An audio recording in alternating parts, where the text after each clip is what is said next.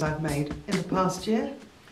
This one here, this is the Cliffs of Moher on the Galway coast, right in the west of Ireland. On a rare day when it wasn't raining, we saw a raven flying above the cliffs. It was absolutely fantastic. This painting here, it's a still life with tea and biscuits.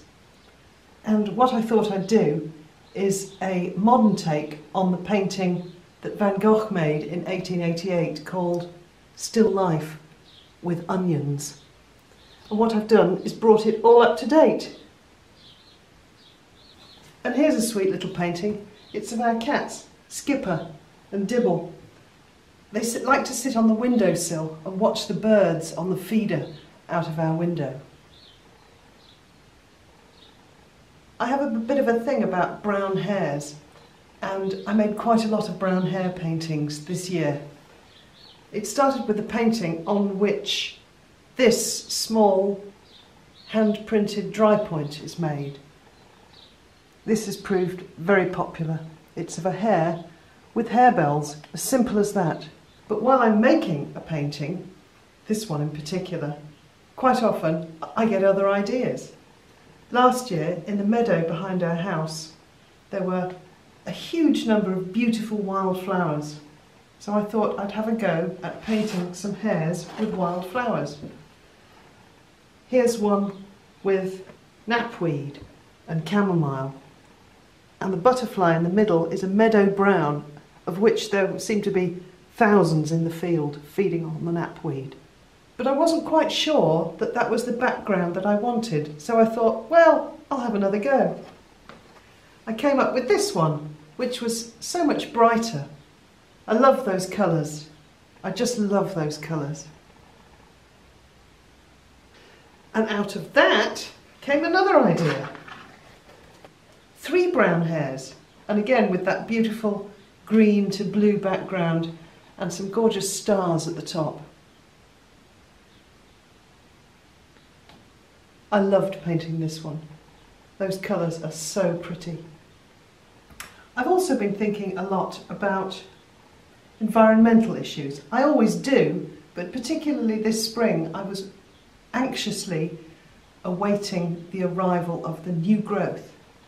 So I thought that I would paint the Green Man, the ancient forest spirit.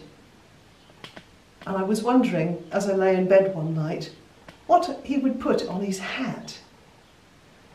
So I thought, well, to find out, I better paint it. And so we've got all kinds of things on here. There's a little wood mouse, there's a frog, 3 feathers, there's a green woodpecker, a pheasant and a barn owl. And at the top, there's a song thrush singing his beautiful song. I was pleased with that one. And as ever, when I'm painting something, another idea emerges.